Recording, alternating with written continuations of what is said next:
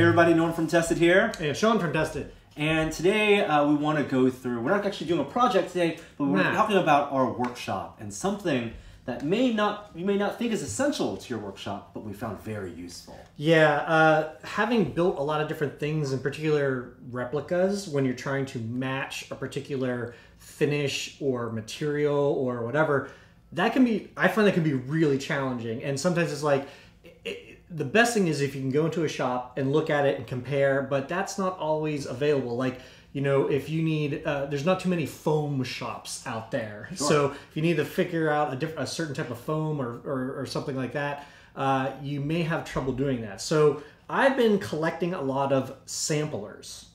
And so we're going to talk about some of those today and like stuff that you may not know that's out there. Awesome. Awesome. Yeah. Starting like very simple paint samples, you know, so you have your paint chips. We use these recently. That's a very good example of just like bringing little pieces home, you know, whatever. Having a Fandex. Yeah, we used that then to, we just did a little project where we had some T-molding for arcade cabinets. Mm-hmm. So I was able to contact the company and have them send me sample pieces so I could see like how big they are, how wide they are, the material consistency, and more importantly, the colors. Yes. So I could color match it to the paint that we needed and stuff like that. Other things which I have sent away for leathers and materials. And these are these scraps or are these actual sample like packs and things that you can request of the manufacturer? A little of both. I have found that sometimes you can actually contact the manufacturer directly and just ask them. It may not be listed on their website or in the catalog or whatever, but if you just call and ask, they may send you samples. And I've had particular luck with like people on Etsy, like I got some leather samples and stuff because a sheet of leather is expensive, and I'm a little afraid to commit to buying that, and you know, unless I've checked it out first. Well, also the difference between getting actual samples and scraps is that sometimes with the scraps, you may like it, you may have it, but you may not know where to get more of it. Yeah. So you really need to, everything's going to be organized and labeled, so when you get your specialized material or colors, you know, this is what I need for this project, and yes, that's where I can go and reach out and get more, or that's where I can send someone to get and match this. Exactly. Yeah. This is like going back to my oldest sampler kit. These are awesome. These are gel packs for studio lighting. So you'd use these. We use them around Tested all the time. Use them for movies and sets. So you can pick out, you know, different types of gels and filters and diffusions and stuff like that. In this particular case, they're telling you the exact model number. So this is an example, like I use this to figure out what color pink gel to get for the ghost trap before I committed to buying a whole roll to make a whole bunch. So there's like little swatch packs like that you can get. Love it. One of our favorite places to get hardware, McMaster Carr. It's the 5-inch thick catalog.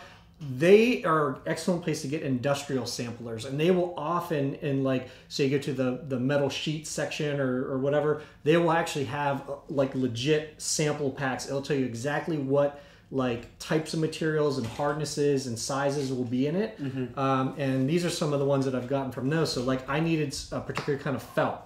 So this is literally just different types of felt. Some are really, really hard. Some are soft and fluffy, but I went to various fabric stores. I ordered a bunch of, felt just blindly, and I was dropping so much money trying to figure out what to get, and this was like an $8 swatch pack that I was able to figure out immediately. And it's, we have to be clear, sometimes the sample packs aren't free. You pay a very small amount. But in general, yes. Yes. They are not free, but they're usually reasonably priced. It's very reasonably priced. Like I think this was like I said, $7 or $8, but it saved me a lot of money and time to get that. Another one. This is definitely one you wouldn't think of. Screen. This is all kinds of different patterns and thicknesses of screens because. I'll tell you what, if you go to try to buy screen and you don't know the terminology or the spacing, you will never be able to figure out what you need. Well, it's something like Adam always says, the secret power he feels like he has for makers is knowing the names of things. Yes. And this not only gives you the names of things, this is like the tactile, physical equivalent of the Rumpelstiltskin, of knowing exactly what you need in the thickness and in the actual texture of it. Yeah. Wow. I never knew. I know. Mesh. 270 mesh versus 250 mesh. I know. Then things, we're more familiar with 3D printing. Formlabs has a bunch of different resins, and and they're not cheap, So you can send away and get a sample of different materials so you can see how they work. So that's like the durable, and they made like a snap fit so you can see how that works mechanically. Oh, okay. Other things, hardness. I think we've had a few videos before on like durometer. Yes. Figuring out how hard things are. And so like the durometer scale, it's divided in, there's different shore diameters. And so you might have something very soft that is a pencil eraser, and that might be, you know, like a shore 30 or something. And then you get something like a boot heel, and that'll be shore 80. And so I have different packs for figuring out the shore hardness. So like this is a really good example of this rubber pack. These are all different durometers of rubber. So we have 30. Very stretchy, very soft. Versus 70, which I can barely pull. So that might be the difference between like a boot heel and like a gummy eraser. So look, when you're ordering this stuff online and you can't see it in person, these are really good guides to figure out exactly what you need. Or if you have like a piece of like an existing piece of something, you're trying to figure out what you need to match it, you can kind of like, oh, this feels about right, and oh, that's a 60, you know. And then simple things like I needed to order very special stickers, and you can contact these sticker companies. They'll send you a sample of all their different types of printing and cuts and stuff like that, so you can like have a physical representation rather than just trying to look at it online. And then probably the one that I've used the most, which I forgot to bring over. Now this one did cost me some money. Oh, this is our laser cutting one, and we have used this a ton. So this I think ran me $50.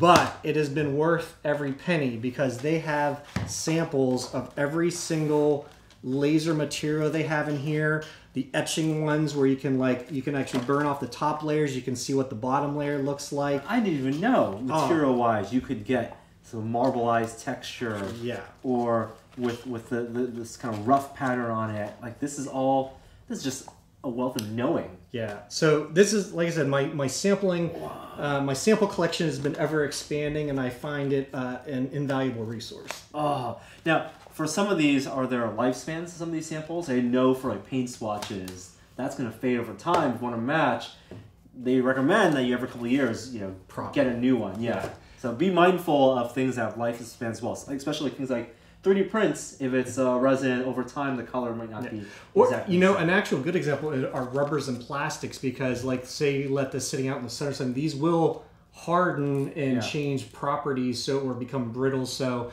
if you've had your sample pack for 20 years for rubbers, you may want to swap that out at some point. Or store them properly. Yeah. Or have an actual durometer to double check them. Yes. So it never hurts to contact manufacturers and like, hey, can you just send me a clip? Or look particularly for samplers. I've found some examples like on Amazon. McMaster is a really good place for hardware samplers, and it can save you a lot of time and money and ensure you get the exact right thing. And if you have a workshop and you collect sample packs of your own, of anything that you don't see here, we'd love to know what you collect. Please post them in the comments below so we can add more to your sample collection, Sean. Thanks for watching. We'll see you next time.